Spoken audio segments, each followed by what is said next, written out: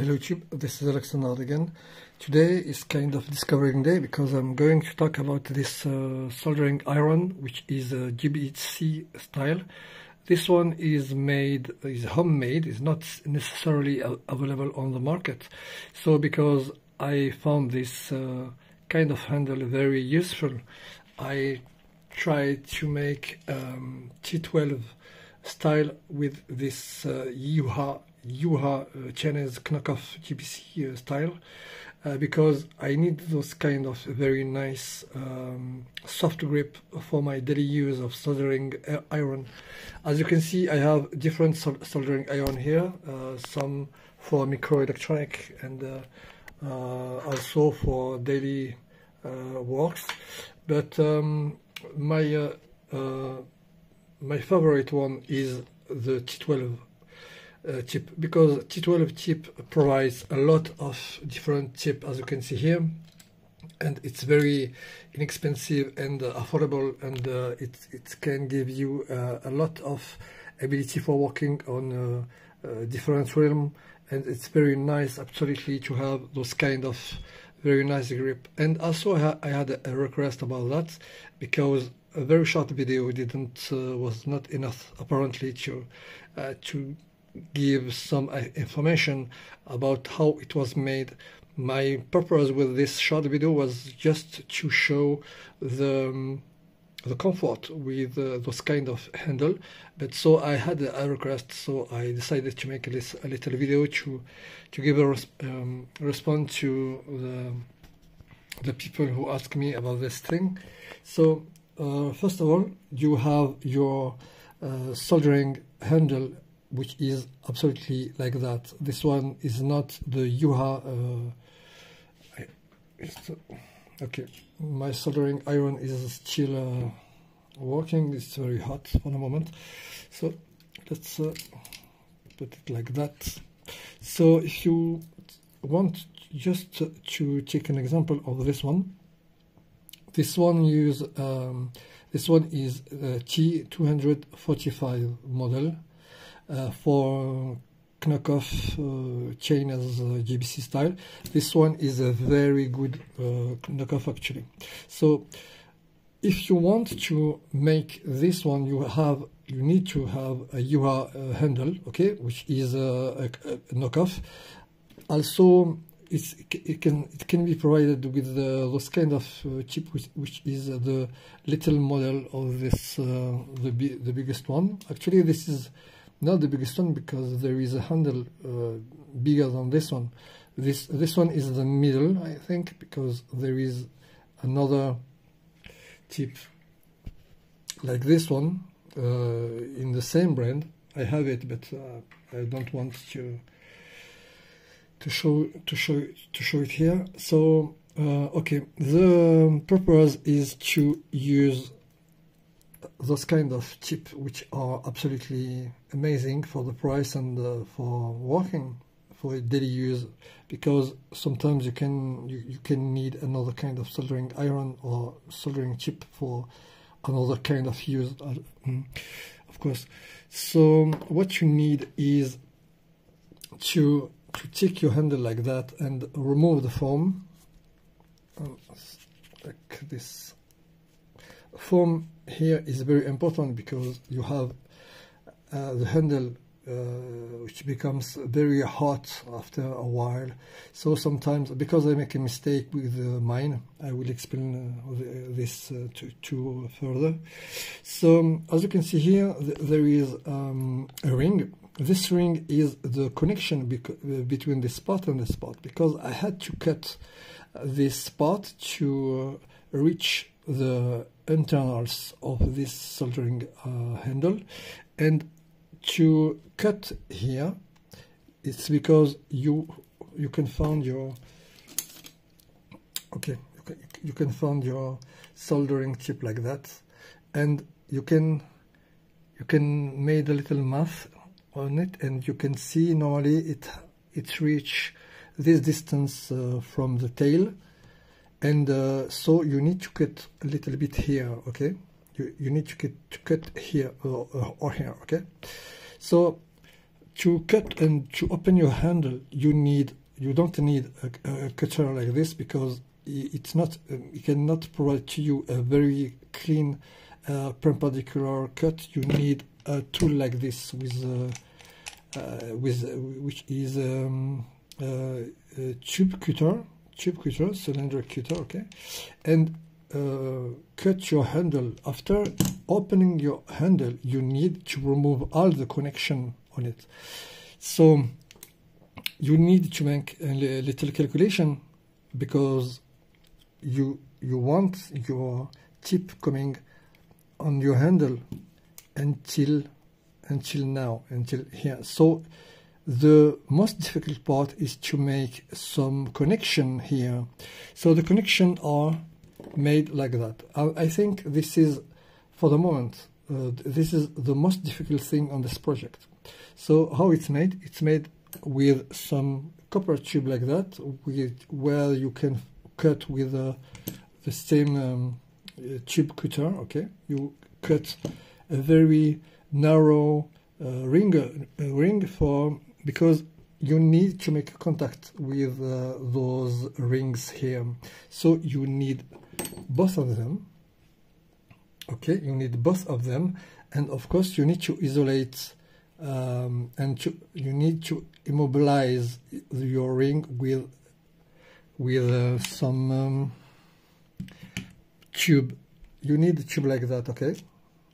Okay, so this one is cut like that because you need the wire can go out to make the connection with your soldering station.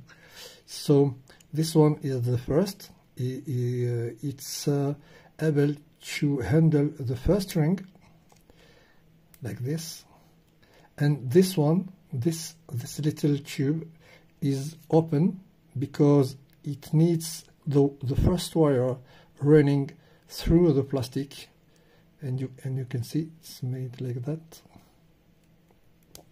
Okay, and because it doesn't need to borrow the connection, so the other ring is something like that. So it go here like that. Okay, this is the most difficult part. I don't want to discourage anyone to make this, because you cannot use a classical connection for those tips, because the handle of the JBC style is actually very narrow. You cannot make a classical connection for T12 tip. You need to build it yourself. So after opening your handle here, of course, what you need to do is to make the hole bigger. And bigger at how much diameter? The diameter you need to use is this one. Is the ring coming here is the drill. You need the drill with the same diameter as this ring. And actually, this is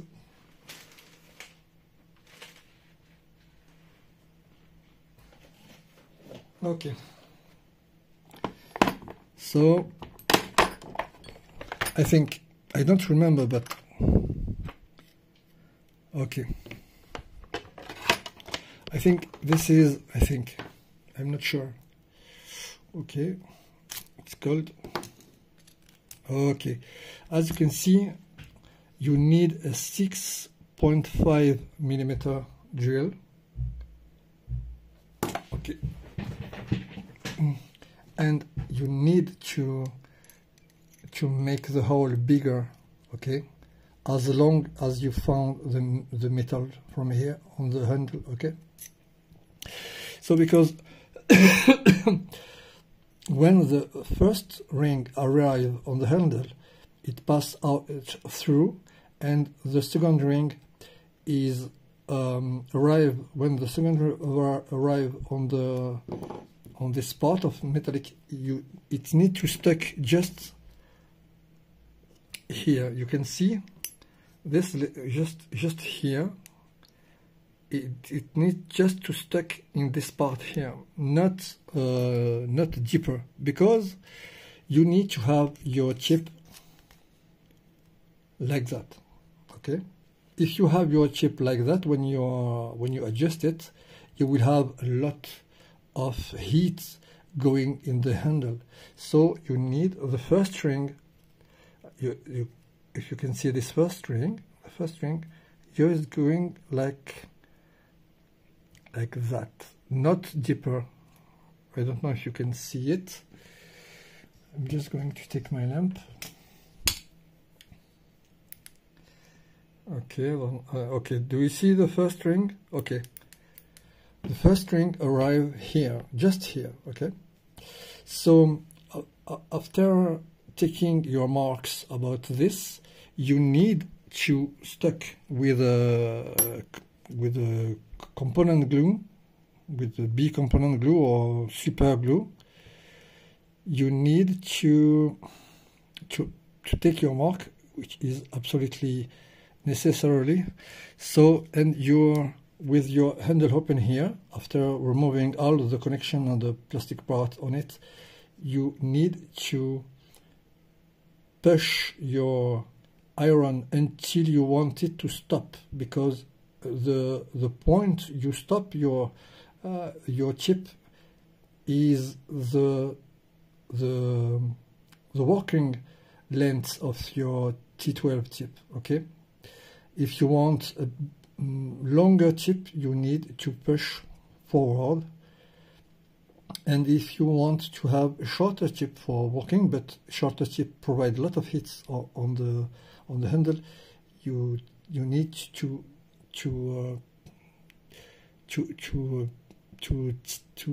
pull it backwards. Okay, backwards. Okay. So this is how you can make this handle, and of course, after make the connection, and you are supposed to know how to connect the T12, and you're supposed to know how to connect the vibration sensor. You need to connect all of those things here, make the connection with the cable. Also, you manage to connect with the soldering with the soldering unit and the plug also, because this is very, very important.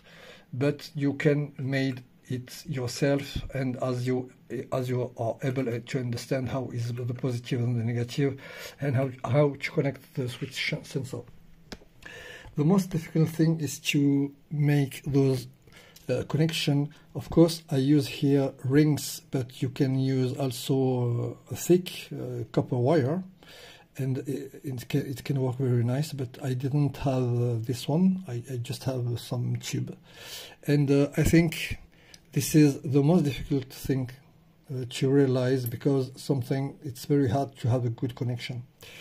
According myself, I have a very nice connection with this chip. I didn't manage at the first time to realize it, because there was a bad connection. I had to redo this many times, and so, and of course now if I connect it, it's able to work very at first glance. I switch on. Okay, this is the power is switch on, and as you can see,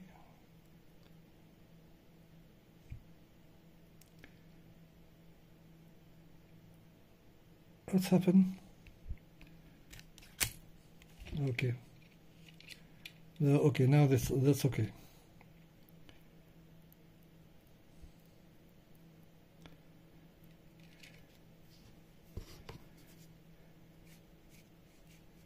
Okay, now that's okay. Sorry.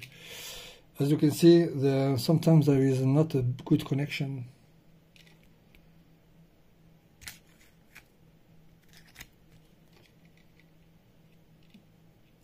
Okay.